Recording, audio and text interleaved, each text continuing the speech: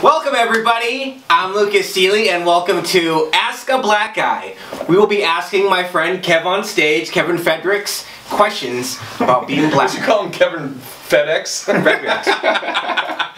And then we have Big Irish J today.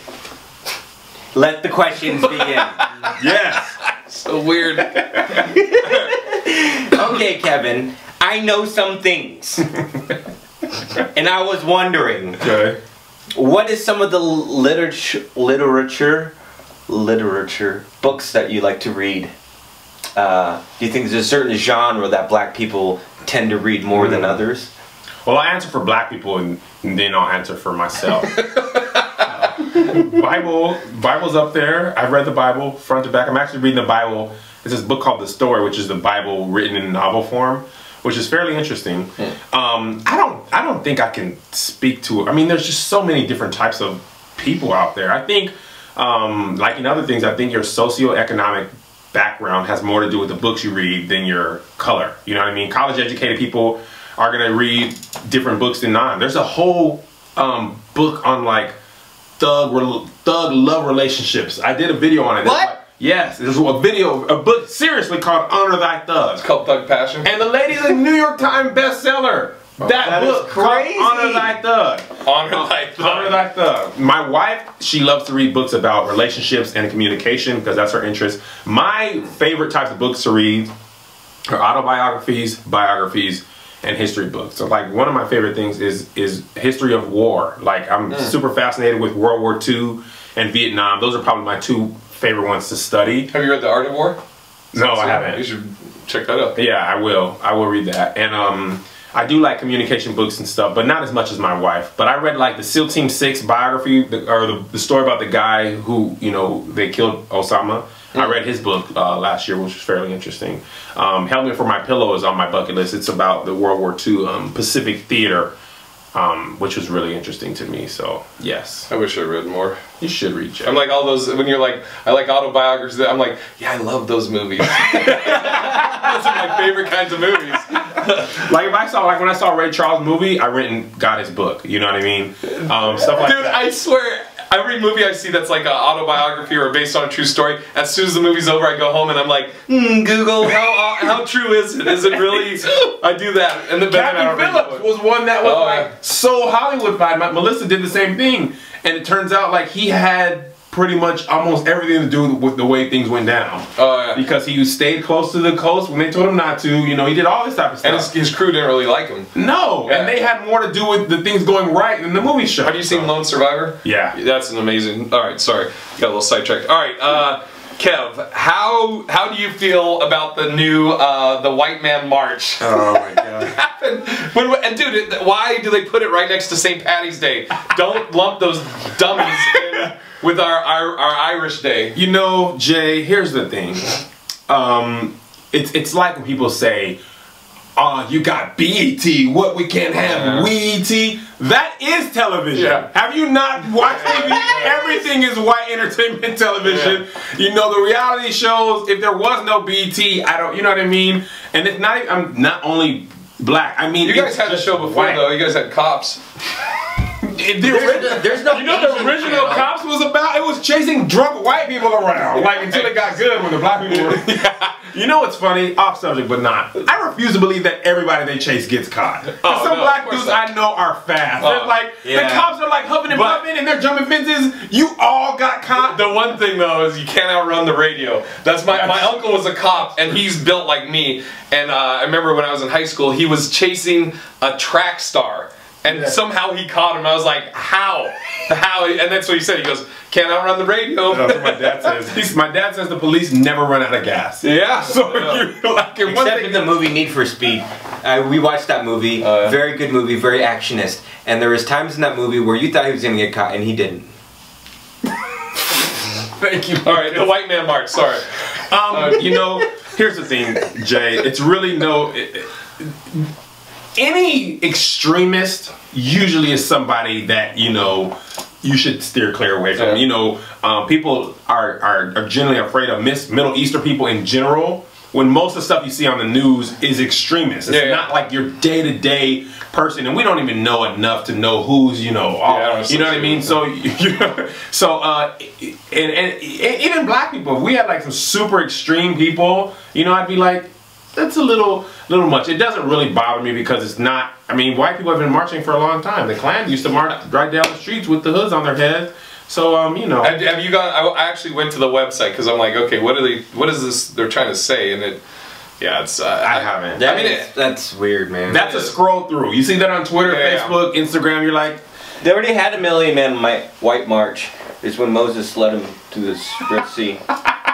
That probably would have hit if you didn't stutter through it. Got it, Lucas. All right, foul ball. Story. You fouled off a homer. Yeah. You were almost there. All right.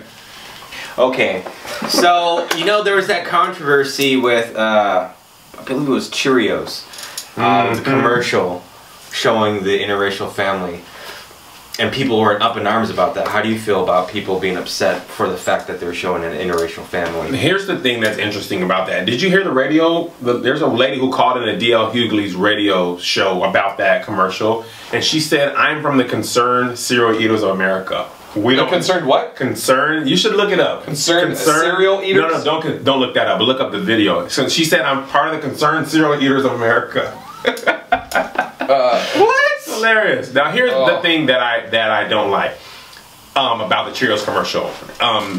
People, when you have a mixed thing, the negativity is always associated with being black. It's the, we don't need that, you know, our people being with them. It's not we don't need mixed people, it's we don't need to be associated with them. Like the black guys with the white woman too, like at least say, but it's never like that. They're looking at it's always the black person makes it the thing. Now here's the interesting thing that there was a YouTube video where they showed kids that, and kids were like, you saw that? Yeah, and they're like, they were like, what the heck is going on? My son's schooled in Washington. I'm not even joking. Probably 80% of the kids in there were mixed of some race, some black and white, some black and Asian, some white and Asian. You know what I mean? So I think as our society ages, those idiots will pass off, and our kids won't. You know, and that same thing goes for homosexuality. You have people who are very upset, and kids. The way it's taught in American society, you can't be overtly vocally against homosexuality, Christian or not. You will get in way more trouble for saying anything negative, so you're going to be taught to be calm. So you're going to have less and less people who are going to speak out against anything, because you can't really be politically against anything. So to answer your question, I think there is one thing that people you can be politically against. This is Christianity. Like, I think Christians nowadays get ragged on more than homosexuals do. I totally agree. It's like Tim Tebow, for whatever reason, anything he says, you know, it's like, you Christian, you're basher, and he's not even really a bashing person. You know what I mean? So you're better off being pro-gay right now than you are being pro-Christ. That's did Cheerios address that, or did they ever respond? Or they were asked to take. The only thing they really did was they took the comments off of their YouTube section, and they were just like, "Look, guys, this commercial is representative of America. So we're not gonna not show these people because this is a huge piece of American society, and they need to buy our cereal." And and they came out with another video after that. Yeah, they did. They're like, "And we don't care what you say. Here's another video." You know what? Good. That's great. I was gonna say, I wish I didn't know if they had responded or not, but like in that scenario, if I was the Cheerios guy and they're like, "Well, people are complaining. What do you want to say?" I'm like, "Nothing. I'm not gonna say nothing." We're gonna hit with another one. Yeah, this is what it is. It doesn't deserve for me to respond because this is America, like you said. But all right. Oh, it's my question. Okay. Baseball caps. Why the tag? Oh my God. Why the sticker? Okay, here's the thing about black people. We not only need to have the newest and hottest, we need you to also know that it's the newest and hottest. If it has a tag, baby, you know it's fresh. You know I just got it. Now, it doesn't matter that underneath the hat, a New Orleans Hornets hat. They're not even... But it's clean, though. But you got them J's, though. The sweat is dirty. Like, this part is well worn. The sticker is lost. It's faded. It's just white. Same thing. Yeah, you're like, dude, it still has the security thing on it. But it's clean, though. Now, here's the thing. Same thing with designer purses that are knockoffs. Like, people buy their purses off the corner of New York, you know, street in New York, or they have parties where they sell knockoffs, everybody knows that it's a knockoff. Oh, yeah. Like Louis Vuitton didn't make that color bag. The letters are upside down, but it's clean though. It doesn't matter. Louis Vuitton. The appearance of money to black people is often more important than actually having money. And do you think, digging into that, why do you think that is? Do you think it's because of like the culture coming from when black people were slaves, that they had nothing, to now it's almost like it's a show that you know, started from the bottom, now we're here. You know, Outcast. It was Outcast. So fresh and so clean. I think I don't know. I think it could be media. It could be that. But see, when people first came out of slavery and they had something, they were proud of owning land. All they really wanted was their own land to work. You know what I mean? 40 acres and a mule. That's all we wanted, man. But now I think, you know, we've gotten lost. And here's the thing, and this is gonna really blow your mind, I think, because it's blew my mind. If you don't have a history of generational wealth, then you don't know how to be wealthy. Yeah. And the people you are associated with being wealthy, who do we see that's wealthy? Athletes, rappers. What do they do with their money? Blow it. Yeah. And they're back to working. If you're a white person or a Jewish person, if money's been in your family for years, you're not so apt to ball, because you know your uncle's rich and he has a huge house, but he drives a used station wagon. That's more common than having a Bentley. Same thing. My neighbor across here, and you can see my house is, you know, it's a nice house. I love his house. But we're not balling. No, but it's Dude across the street, white dude, has a Bentley. Like, what are you doing? Yeah, you didn't see that Bentley right There's there? a Bentley across the street. Right across the street. This isn't Bentley neighborhood. This is like... Yeah, when I saw a Bentley, I'm like, that's a weird place, just a cage. This is a Toyota Camry neighborhood, a Civic, maybe an Accord, you know, a Nissan Altima neighborhood. That's crazy. So I think, you know, in black people, we don't have a history of wealth as much as other cultures do. So we don't really know how to be rich, and the people we associate with spend like crazy. That's interesting. Yeah. You got anything else, Lucas? Nope, I think that's good. All right. You guys, thank you all for watching the video. Ask a Black Guy. I'm Lucas Seeley. Is my man here, Kevin Fredericks, at Kev on stage. I can't say R's. It's really hard. If Kevin Fredericks, it's hard. Very hard for me. I can't say fruition. I can't. What? You can't say what? Fruition. I tried. To fruition? Oh. You know, like when something's gonna grow, it's gonna fruition.